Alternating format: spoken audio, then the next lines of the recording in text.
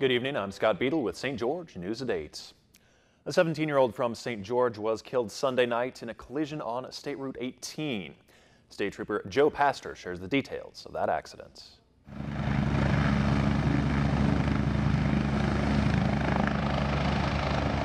At approximately 8:30 p.m., medical and law enforcement were dispatched to a personal injury accident on SR 18 at the Diamond Valley turnoff. Units arrived on scene, and what happened was a newer model Dodge pickup truck was traveling northbound on SR 18 when a smaller passenger car was making a left-hand turn from the Diamond Valley Road to turn southbound on SR 18. That turn was made in front of the Dodge pickup. The Dodge pickup was unable to stop to avoid a collision, T-boned the small passenger car. There was 2 occupants within the passenger car, a 17-year-old female driver who had severe injury which resulted in a fatality. There was another, we believe, teenage passenger who was out of the vehicle by the time any medical or law enforcement arrived. It was given medical attention by bystanders at the time. There was a 19-year-old male that was driving the Dodge pickup truck. He was restrained, suffered no injuries. Right now, we don't believe speed was a factor. We believe it was a possible failure to yield by the passenger car to the main flow of traffic on SR 18. A life flight was called to respond to the scene due to the mechanism of injuries of the occupants in the passenger car. I don't believe anybody was transported by life flight. I know the passenger of the passenger car was transported by ambulance. It's unknown at this point if the driver and passenger of the small passenger car were wearing any safety equipment. Reports from EMS that was on scene advise that they did not take any seatbelts off of any of the people in that car though. 4 separate rescue efforts in just 24 hours kept the Washington County search and rescue teams busy. First happened at 2 p.m. on Saturday. The 27-year-old sustained a possible pelvic injury in a motorcycle crash in the Sand Mountain area. He was taken to the hospital. Shortly after, a 66-year-old man crashed his mountain bike on Guacamole Trail, injuring his knee. He was airlifted to a hospital as well. On Saturday evening, rescue teams were dispatched for a man reporting his Suburban was stuck in 4 inches of mud. He and his mother were rescued unharmed. And shortly after 2 p.m. Sunday, an 11-year-old girl crashed her mountain bike on the Stuckey Springs Trail in the Bear Claw Poppy Reserve, fracturing both of her wrists. She was taken to the hospital. George Fest is ringing in a new month this Friday with an April Fool's George celebration with music, fine arts, food, and fun. The monthly installment of the event is Friday, April 7th. Opening the entertainment lineup will be longtime local favorite Josh Larson. A number of other jazz and R&B bands will also take the stage, like Vintage Overdrive and Mr. CP's Jazz Band. Craft beer and wine will be available for those 21 and older. Plus, a new sculpture garden with 26 pieces of art will be installed Saturday morning in historic downtown. It all gets started Friday at 6 p.m. on Main Street. For more information, visit GeorgeStreetFest.com. A lucky lottery player in Littlefield, Arizona hit the $60 million Powerball jackpot in Saturday's drawing. According to the official Powerball website, that ticket has not yet been claimed. The winning ticket was purchased at the Scenic General Store near the state borders of Nevada and Utah. The winning numbers: 9, 32, 36, 44, 65, with a Powerball of 1 and a power play of 3. The winner has the option of taking the guaranteed $60 million jackpot through a 30-year annuity or claim a cash prize of $36.5 million. The next Powerball drawing takes place Wednesday with an estimated $40 million up for grabs. Now to a high-stakes game of politics in Washington. This week marks the beginning of a showdown in the Senate over President Trump's Supreme Court nominee. It's a face-off that could change the rules for lawmakers. Maggie Rulli is in Washington with more. And people that don't want to. The Senate now on the brink of going nuclear. I cannot support this nomination. He will be exactly the kind of justice that America needs. I had concerns about his views. Senate Democrats inch past the magic number needed to filibuster and block the president's nomination of Judge Neil Gorsuch to the Supreme Court.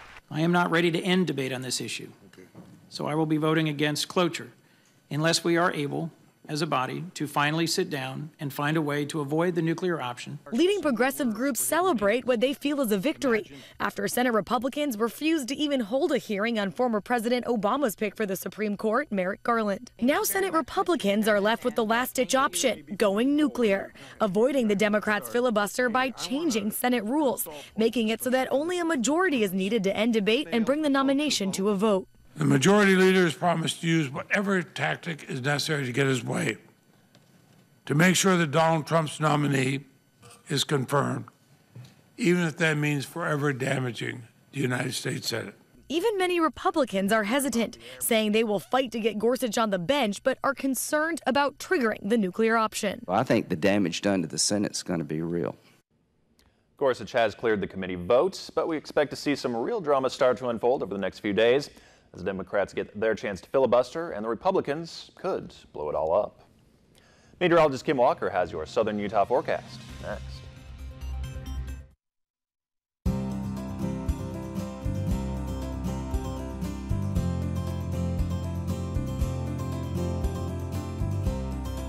The weather tonight is brought to you by Experamac. Experience Mac computers in a new way.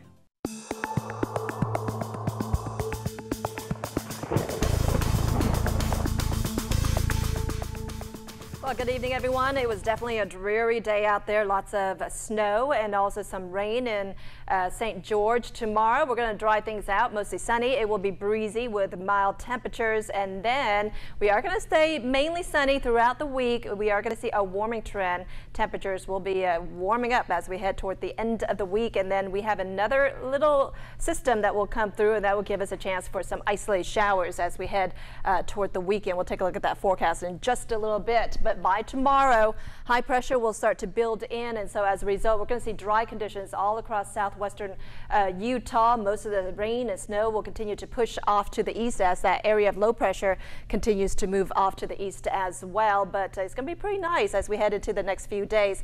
Here's a look at your day planner as we head into Cedar City. Temperatures will start off pretty cold, below freezing, around 26 degrees, mostly clear conditions, but lots of sunshine during the day. Temperatures will be around 38 degrees by noon, climbing into the upper 40s and then dropping down to around 46 degrees, partly sunny skies by 5 o'clock. For St. George, we are expecting, of course, warmer conditions, 41 degrees as we start off the morning, and then 50 degrees by your lunch hour. We climb up into the 60s and then dropping down to around 61 by 5 o'clock with a mostly sunny sky. It's going to be pretty breezy out there as well as we head into tomorrow before high pressure really takes control of our weather.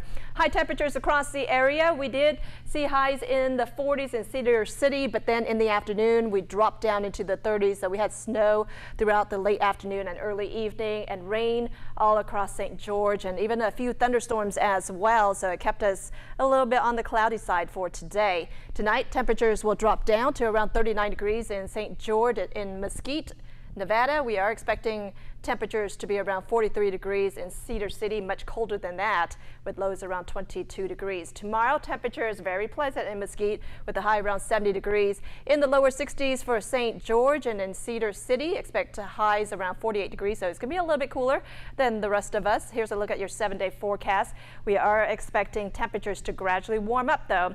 Nice into the 60s by Wednesday. Mostly cloudy conditions on your Thursday, and then we're going to stay in the 60s for the most part for the end of the week. Maybe a chance for some afternoon showers, but it will be very isolated in nature. A few more showers for your Saturday. Temperatures a little bit cooler this weekend with highs around 55 degrees for Saturday and 49 degrees for Sunday.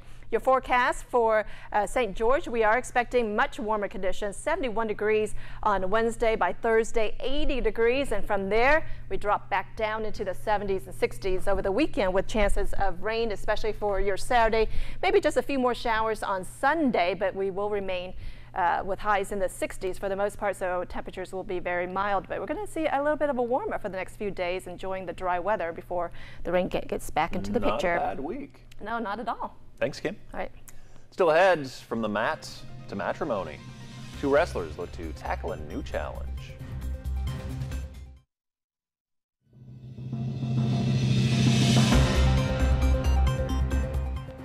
Wrestlers John Cena and Nikki Bella finished off their opponents at WrestleMania and decided to take on a new challenge, marriage. Yeah, Cena got down on one knee after the pair defeated The Miz and Mars in a tag team match. says he's been waiting so long to propose. Thanks for watching and have a great night.